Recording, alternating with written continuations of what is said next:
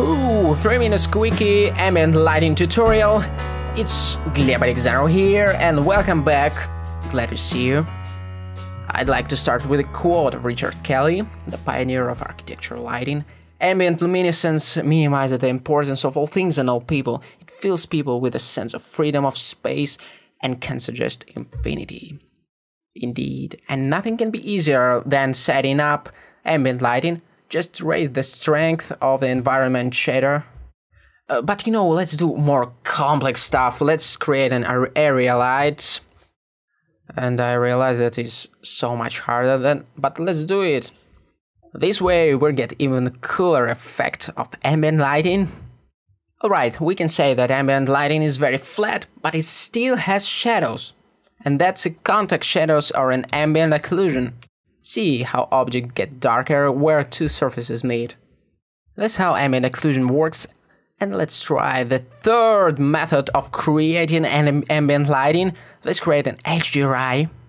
And probably, my guess is that you have done it 1,000 times already.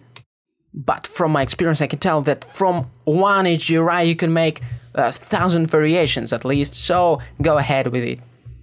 And now let's talk about why should you set up ambient lighting and move away from the three-point Hollywood lighting. First, personally I think that ambient lighting gives the photoreal edge to the image.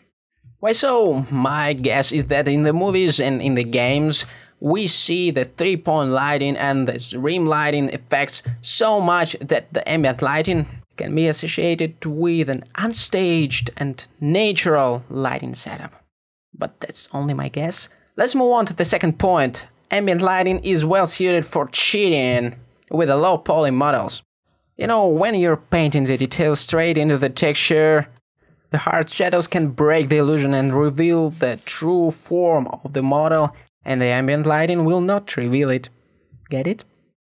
So, if you're baking everything into texture, or if you're painting the geometrical details into texture, go with ambient lighting. Alright, and the third thing, the most important thing, is that ambient lighting gives pure and vibrant colors. Probably that sounds strange, but look how colors are so saturated. In this photoscanned 3D model that I made on a cloudy day, what happens here is when the lighting is flat, the tiny variations in hue and lightness come to foreground and the colors become very intense. Not speaking about the neutral gray backdrop here. So that's all folks, I hope you like it. Embrace the DAW, make ambient lighting renders, show it to me and let's discuss it. My name is Gleb Alexandrov, follow me on Twitter. Oh, and that was a shameless plug.